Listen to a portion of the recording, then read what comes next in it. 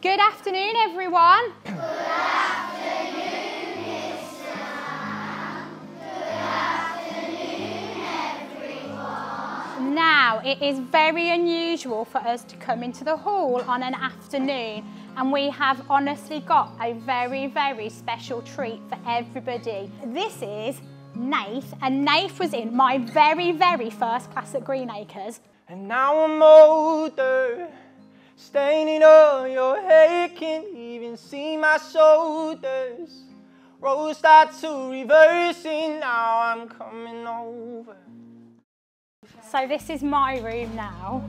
I think I had Mr. Brooke. Oh, so Mr. Brooke probably would have been in there. Mr. T would have been in here.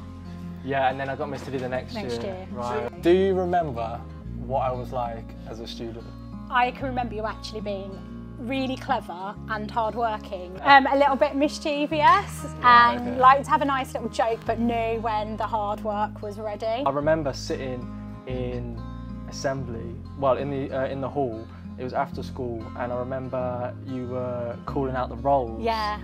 And I remember being like... Nath's name wouldn't have been said, so like everybody would have got a role, and you'd be like, no, I haven't got anything, not even a teeny tiny role. The person playing Oliver is, and it was Nath. But I still remember being so shocked by that. And I know that you didn't know how good you were. Apart from in the class assembly playing your guitar, there would have been not a single time that anybody would have heard your voice until that moment. Horrid Henry and the Bogey Babysitter. Oh, they've got the Beatles.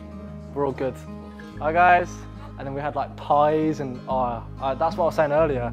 In rehearsal, I nearly knocked a kid back because I just misjudged like the smack, and I pied him in the face. And he went douche, and he fell back, and I was like, I got a little bit of a telling off. Were you in the same year? Yeah, we were both in the same year at high school. Well, even since secondary school as well. Like my hair was not.